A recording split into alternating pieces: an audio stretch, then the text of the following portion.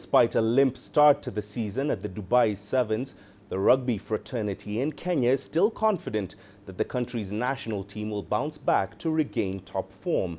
The 2016 Singapore Sevens champions have failed to scale the heights since and even flirted with relegation from core status last season. CGTN's Mohamed Abubakar has more. It wasn't the start every Kenyan was hoping for, as the Shujaas picked up only 4 points from the opening leg of the World Rugby Sevens circuit in Dubai. Kenya Sevens went through one of their worst campaigns last year, finishing the series in 13th place with a total of only 37 points from all the 10 legs. Despite the slow start this year, Kenyans remain confident that the team will soon find its wheels, especially with the team having had a fairly better pre-season this year compared to last. We just have to give our coach Finney some time. I mean, he just came the other day. I believe that this team is going to deliver. It's much better than what we had last season. Of course, last season we had so many issues to do with contract here and there, but now everyone is available. We beat South Africa at Safari Sevens in Nairobi. That means you can beat them, and that's the same team that went to Dubai Sevens. Coach Paul Finney, who also doubles up as the technical director of the Kenya Rugby Union, has balanced his team with a fair number of young players and those with wealth of experience.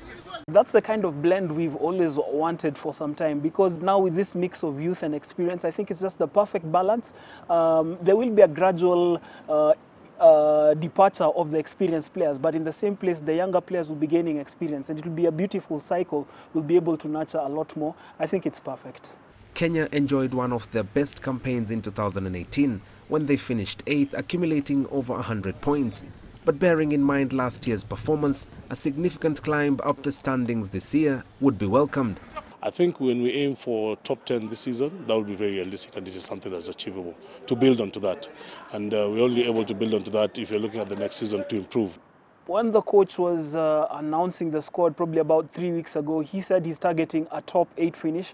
I think I'll back him up on that. That is a very realistic target, especially when you consider the amount of competition that there is on the World Series. There's no hiding place, and it's good to know where to punch. And if they can do the top 8, that is all good for them.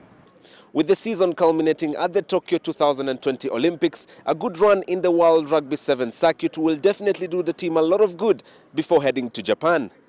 If I look back in 2016 when we were going to Rio for the Sevens, when it was coming back to the Olympics, I mean, those teams that were really doing well in the series went on and did so well at the Olympics. Look at Fiji, they went and won the gold.